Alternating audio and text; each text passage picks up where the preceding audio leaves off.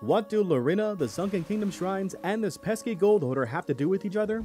Turns out they hold the key to unlocking one of the few curses available to all pirates in Sea of Thieves, the Curse of Sunken Sorrow. Waking up in the tavern to start another session on the seas, I decided that today I was going to do something that I have been putting off for some time. You see, in order to unlock the curse, you need to complete the Legend of the Sunken Kingdom quest, purchased from Lorina for 50 blue doubloons. Now, that's not a terrible price to pay, but to be able to purchase the mission, you needed to have been awarded the Mysteries of the Sunken Kingdom Commendation.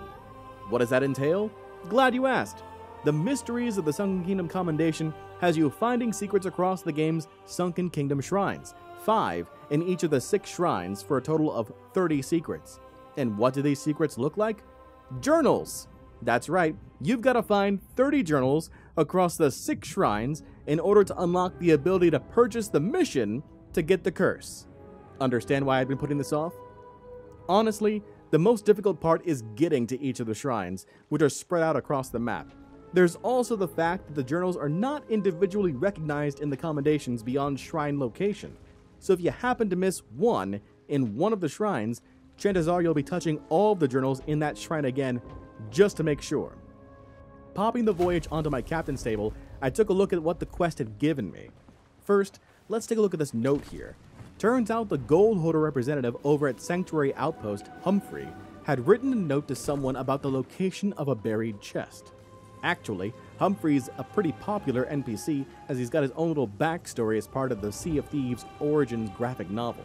The only other tool that we had was going to be a golden wayfinder, similar to the one used during Treasure Vault quests.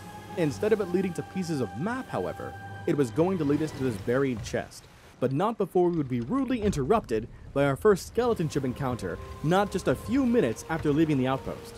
This would be more of a delay than anything else, really, but normally I don't like attracting too much attention with cannon fire when I'm trying to complete a commendation, especially one that will require me to leave my ship behind by itself, as you'll see in a bit. That being said, of course I grabbed the loot before making my way over to the Crooked Masts, where we would dig up the necessary buried chest, the Forbidden Coral chest. Now, this chest requires 3 keys to unlock, so now it was vital that we ensure that we keep this chest secure, because unlike Tall Tales, there are no checkpoints in this mission. If you sink, you're done, and we'll have to repurchase the mission to start all over again, and I did not want to do that. The Wayfinder compass next directed me to the nearby Isle of Sharktooth Key, where another note from Humphrey revealed that a scholar's notes on the location of the needed keys was buried here. Luckily, Sharktooth is such a small island that I was able to dig up the notes with ease, but then immediately had to deal with ocean crawlers spawning up from the sands.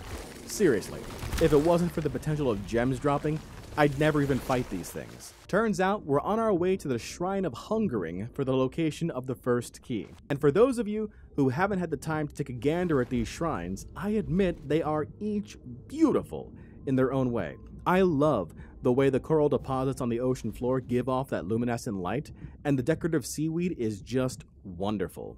But personally, I normally steer clear of these shrines for the reason I mentioned earlier. For every minute that I'm down here in this shrine, and in any shrine, that's another minute that another player could be bearing down on my ship with full sails, and I just cannot afford to sink here.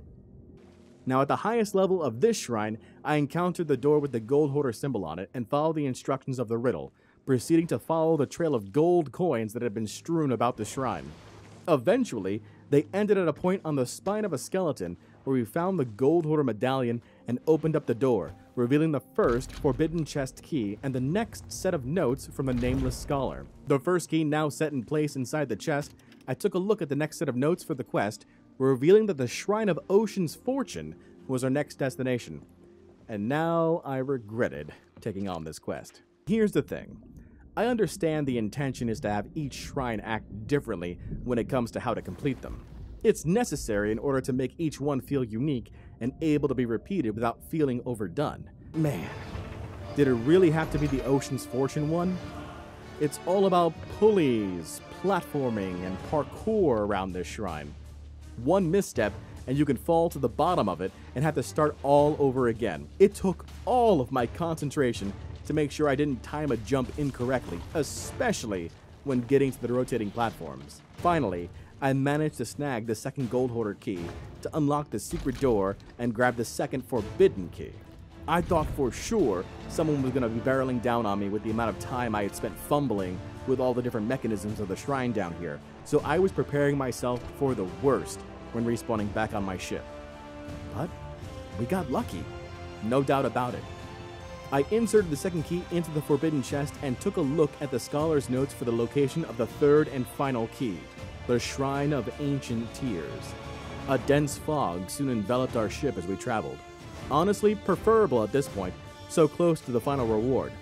On the way to the shrine, I noticed there was a sloop in the vicinity of Plunder Outpost, which wasn't too far from our destination. We would have to keep an eye on the Blast My Mast, since if it was selling at Sovereigns at this moment, the crew of that ship would have little to lose in coming after me, especially if they saw my ship stationary squatting on our shrine's light.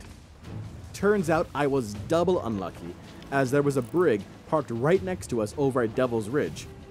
Luckily, I saw the gold coins on the ground immediately on entering the shrine, so it was just a matter of following them to the location of the medallion and unlocking the third secret door to grab the last key needed to unlock the chest. Great news for me, sitting between a sloop and a brig, so I quickly teleported back to the ship. Taking a look around, I saw that the sloop was still at Plunder Outpost, while the brig was nowhere to be seen, but at least it wasn't coming in my direction. I felt safe enough to grab the last key from the mermaid and open up the forbidden chest. And what was our reward? A stone tablet? Turns out this was another key for a secret location back inside the Shrine of Ancient Tears. This time, we carried this key down the shrine and found its corresponding hole to place it in. The sound of doors opening could be heard, and what was revealed? The final resting place of the scholar turned part coral and the last notes in their journal.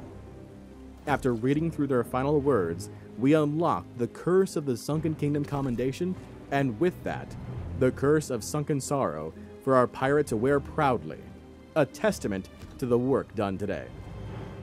I do enjoy the look of the Curse of Sunken Sorrow quite a bit, and I appreciate that these curses are cosmetics that are thus far only earnable through in-game playtime and achievements. I hope that never changes. Now, there are still several more curses that I need to unlock, but that'll be for another time. Until the next adventure, this is John Bardcore signing out, saying so long and take care.